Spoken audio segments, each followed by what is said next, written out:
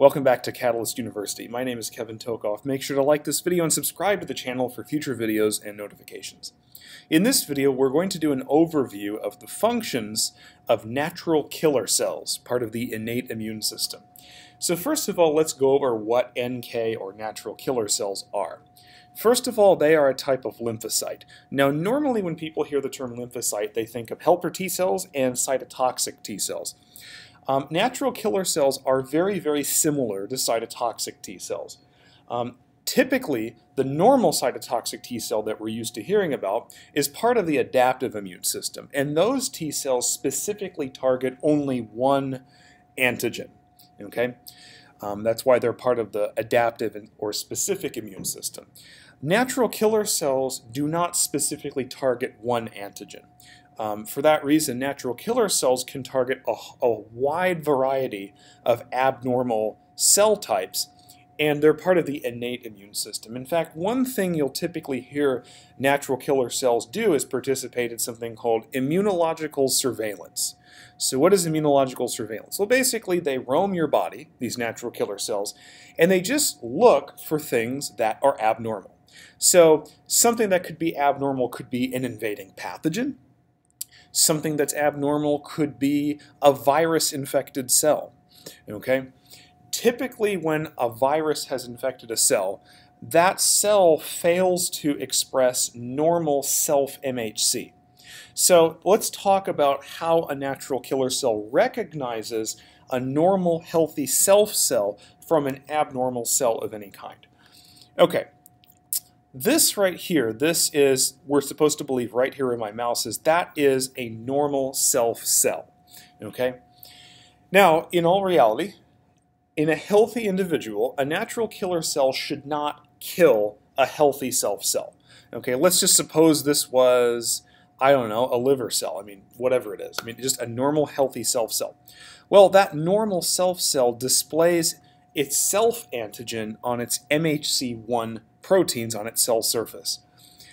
Well, the natural killer cell looks for two things, okay? It looks for, first of all, proteins on the surface of that self cell, and those certain proteins are actually able to bind to an activation receptor on the natural killer cell. Okay, so natural killer cells possess both an activation receptor, and there's actually multiple kinds. We're not going to get that detailed.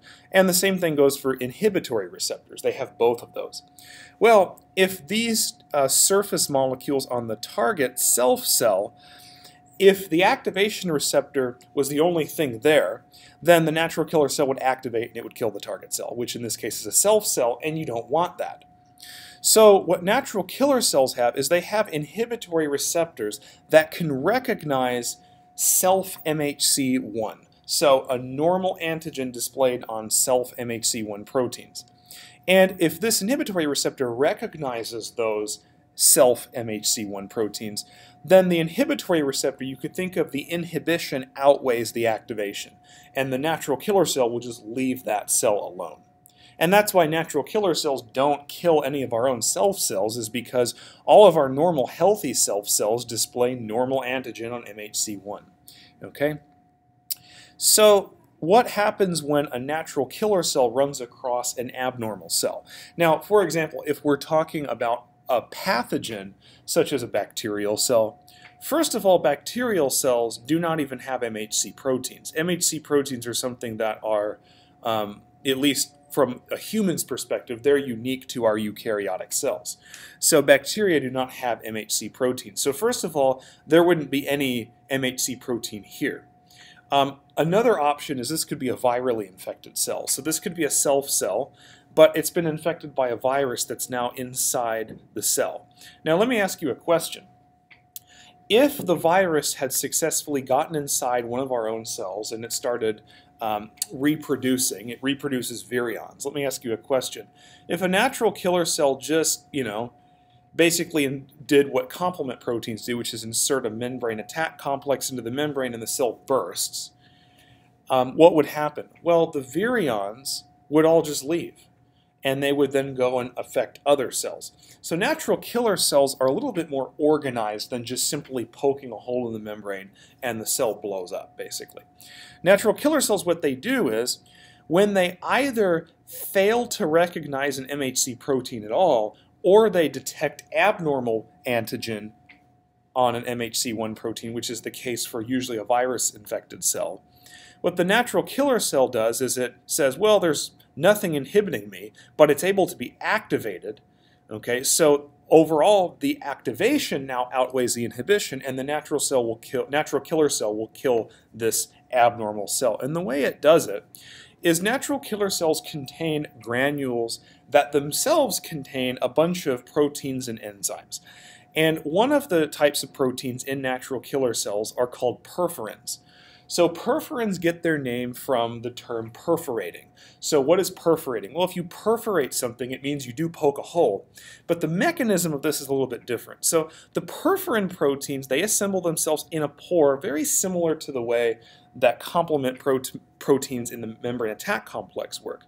The difference is, though, rather than just simply allowing the cell to lyse, what the natural killer cell does is also within the granules, there are enzymes that are able to activate apoptotic enzymes within this cell. And apoptotic enzymes are called caspases. And there are enzymes in these granules called granzymes and granulysins. And these enzymes, the natural killer cell literally puts through the hole created by the perforins, and they go inside the target cell. And those granzymes and granulysins are able to activate caspases inside this cell. Caspases are a normal part of eukaryotic cells, and caspases initiate apoptosis. So rather than the natural killer cell just poking a hole and the cell bursts, because that would release all the virions if it's a virally infected cell, the natural killer cell induces apoptosis in that cell. And when that happens, apoptosis is a much more controlled way of killing a cell. And so because the death is contained inside the cell, the virions will actually all be killed. So natural killer cells are very good at targeting and killing virally infected cells without letting the virions actually spread. And in fact, I mentioned at the beginning of this video that our natural killer cells are very similar to cytotoxic lymphocytes that are part of the adaptive system. And one of the other similarities that's really important is cytotoxic lymphocytes also use the perforin pathway. They are able to puncture a hole with perforin and insert granzymes, granulysins, and they can also induce apoptosis in a target cell. Okay, so hopefully this gives you a little bit of nice information on natural killer cells, how they work. Make sure to like this video and subscribe to the channel for future videos and notifications. Thank you very much.